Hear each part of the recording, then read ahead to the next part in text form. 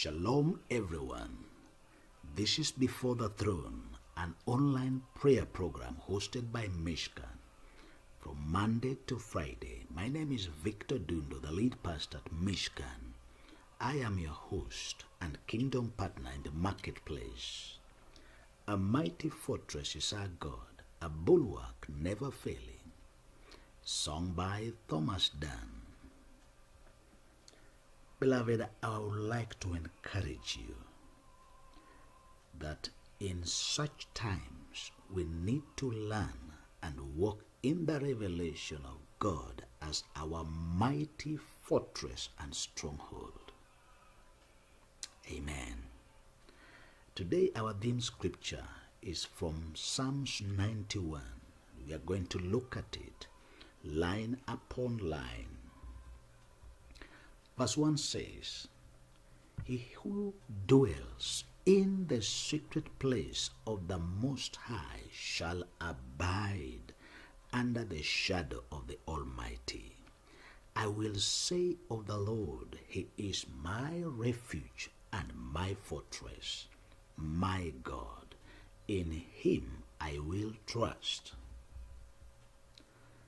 The term dwelling in this scripture is likened to an ideal marriage covenant relationship as God envisioned from the beginning. Because of the union or the joining of these two, they move in permanently to make a home. But even within their dwelling in that house, there is always a secret place not easily accessible and also concealed from the public eye for their intimate relationship. They are no longer visitors but one in this home, sharing all the resources as one. They are equal partners in this dwelling place because the weaker easily accesses all the power, the wealth, the name or the power of attorney, the estates, etc. of the stronger one. Only a foolish man can dare fight this woman in her home. She is no longer just an individual, but she is her husband and her combined together. She is as strong as her husband. All the power and might of her husband are with her. But even if you succeeded outside her home, still you are sure that there will be serious consequences. From the book of Genesis to Revelation, this has been God's pursuit with man. He desires to dwell in us and with us. Not just a visitation and we get excited. He wants permanence. Hallelujah. John 15:4 says, "Abide in me and I in you, as the branch cannot bear fruit of itself unless it abides in the vine. So neither can you unless you abide in me." I would like you to consider the four names of God given in the first two verses. We see the Most High, meaning the lofty, supreme, or the sovereign one. Again, we see the word Almighty, meaning the strong and mighty one. Again, we encounter the word Lord, meaning the I am. I will be with you wherever you go. I can be what I can mean to be at any given time for you. I am your healer. I am your shepherd, and so on and so forth. We also see the word God, which is the creator who made the world from nothing and the supreme God of Israel. In Hebrew, a name reveals the character of a person. Therefore, all these abilities and qualities of God are accessed to the one who has this kind of relationship with God. If you have time, you can now put the meaning as you read those first two verses, and it will give you a mighty revelation of who God is. You see, Jesus makes a statement in Matthew 7:21-23. Not everyone who says to me, Lord, Lord, will enter the kingdom of heaven, but only the one who does the will of my Father who is in heaven. Many will say to me on that day, Lord, Lord, did we not prophesy in your name, and in your name drive out demons, and in your name perform many miracles? Then I will tell them plainly, I never knew you. Away from me, you evildoers. The word knowing in Scripture implies an intimate, sacred relationship between the two. Jesus, while on earth, showed us openly the quality of their relationship with the Father. The Scripture says in John 3:35, the Father loves the Son and has given all things into his hand because of that kind of relationship. I would like us to look at the extent of this protection, or quote in quote we can call it an insurance cover for this kind of man. We would like to look at the fine prints. Amen. Verse 3 says, surely he shall deliver you from the snare of the fowler.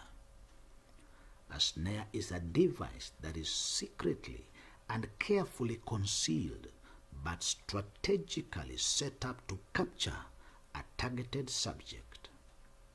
This is what threatens the believer. Sometimes something attractive to the target is used as a bait so that the subject will get in there to eat and then get trapped. This is what God will be able to deliver you from. The Scripture continues to say, and from the perilous pestilence, an engulfing ruin or calamity. A pestilence is an infectious disease or plague.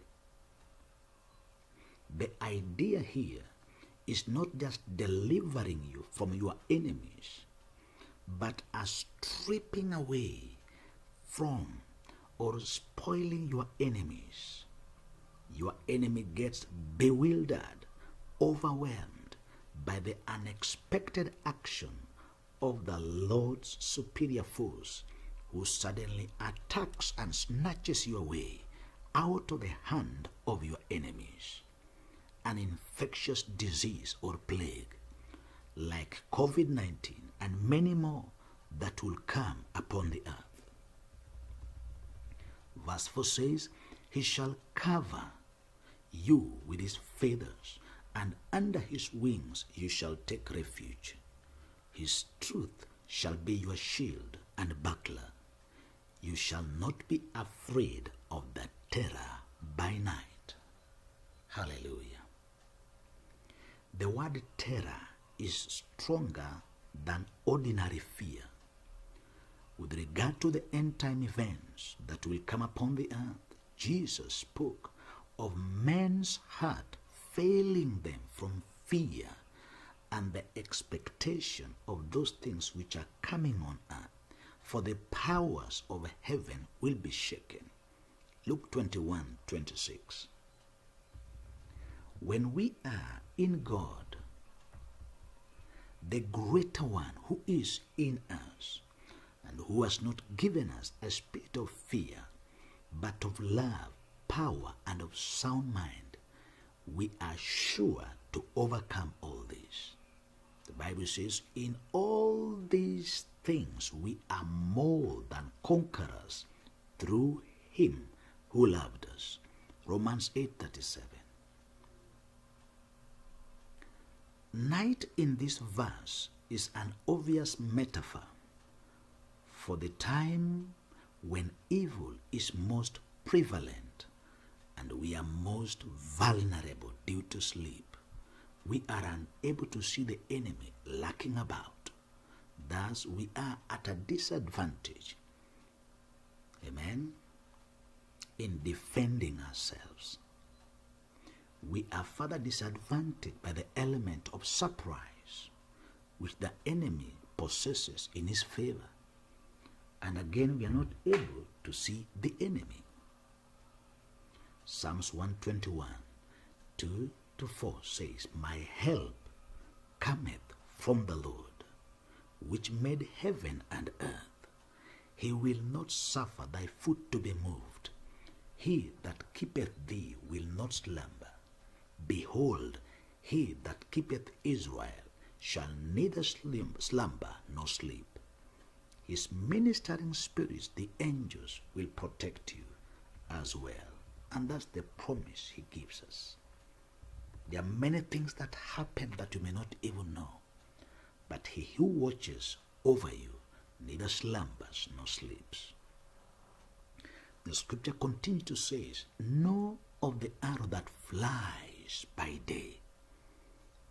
This kind of arrow flies. That means it moves at a terrific speed. It has mortal danger. It can kill. Verse 6, nor of the pestilence that walks in darkness. Wow. 1 Peter 5:8 says, be sober, be diligent, because your adversary, the devil, walks about like a roaring lion, seeking whom to devour. The Bible continues to say, nor of the destruction that lays waste at noonday. It brings ruin. It devastates. It destroys. It spoils at noonday. 1,000 may fall at your side and 10,000 at your right hand, but it shall not come near you. You can see that you can conquer 1,000 when God is on your side. Verse 8, only with your eyes shall you look. Let me add, from your stronghold, and see the reward of the wicked.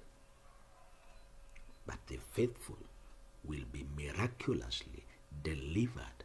They will survive unscathed.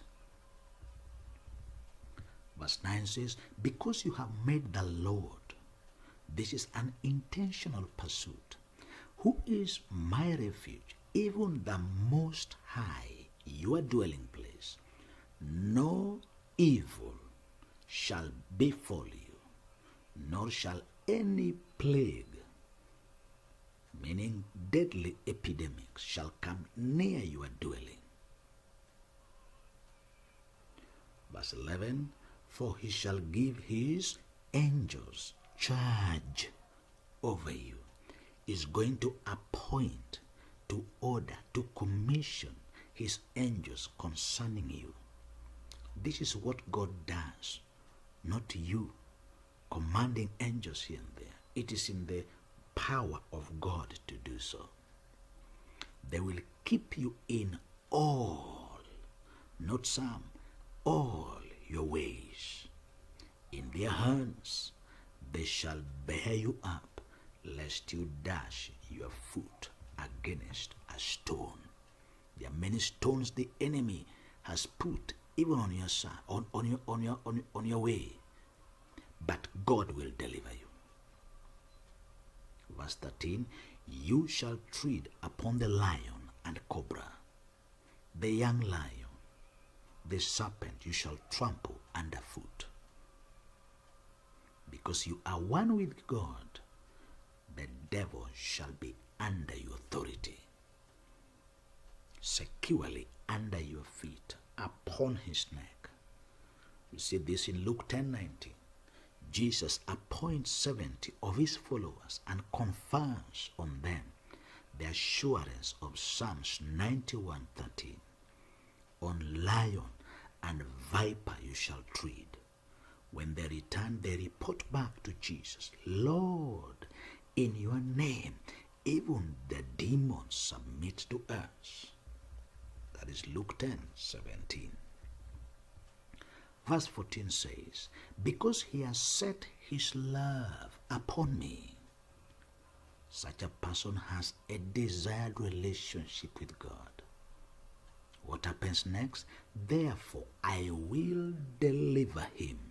I will set him on high, meaning an inaccessible, high and secure place. Because he has known my name, the character of my faithfulness in my name. Verse 15 says, he shall call upon me, and I will deliver him. I will be with him in trouble. I will deliver him and honor him. Verse 16, with long life I will satisfy him and show him my salvation. This is the person that will enjoy a long, fulfilling life, and they will see God's salvation. Beloved, you can see the extent of God's coverage and beyond, or much more, when we dwell in the Lord, or make him as our stronghold or fortress. This is just a tip of the iceberg. There is much more. And therefore, from today, I want you to begin to make a quality choice. We'll be showing you, how do I abide in this place? We are still giving you what to do, but we are going to be showing you how to do it, so that we practically walk in this. We are still envisioning you. Amen. I want us to pray at this particular time. Father, Lord our God, we want to thank you for who you are, the Lord God Almighty, our God and our Lord. Thank you for the revelation of your name, even in such times as we live in. You've not left us alone, but you said that I'll never leave you nor forsake you.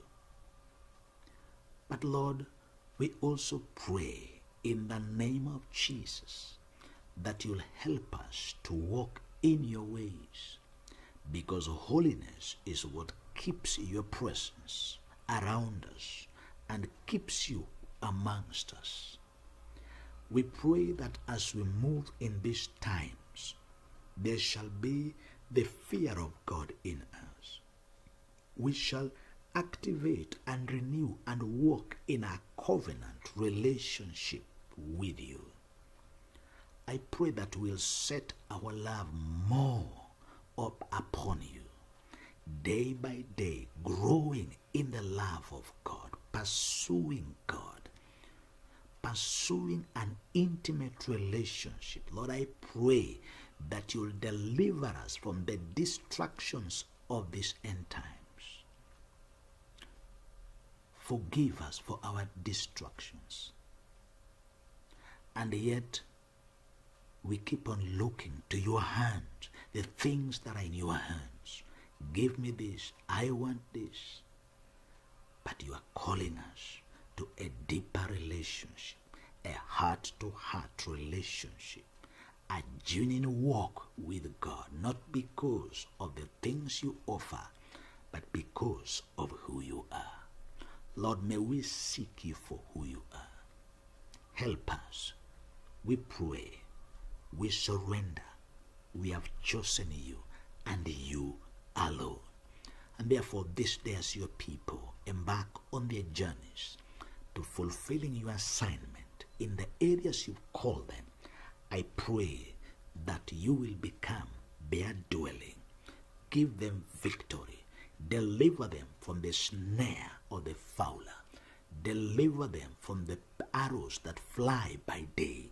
Deliver them from the pestilences, O Lord. Deliver them from diseases, sicknesses, accidents, and all the wicked plans of the enemy. You are our God, and therefore we call upon your name. You said in your word that call upon me in the day of trouble. I will hear you and deliver you.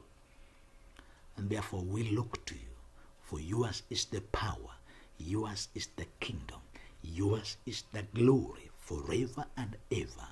In Jesus' name we have prayed. Amen and amen. Beloved, the Lord go with you. The Lord keep you, cause his face to shine upon you, be gracious to you, and give you peace. In Jesus' name we pray. Amen and amen. And now may the grace of our Lord Jesus Christ, the love of God, the fellowship of the Holy Spirit be with us all, now and forevermore. Amen. We love you and God bless you. Let us join again tomorrow, same time, Monday to Friday. God bless you. Shalom.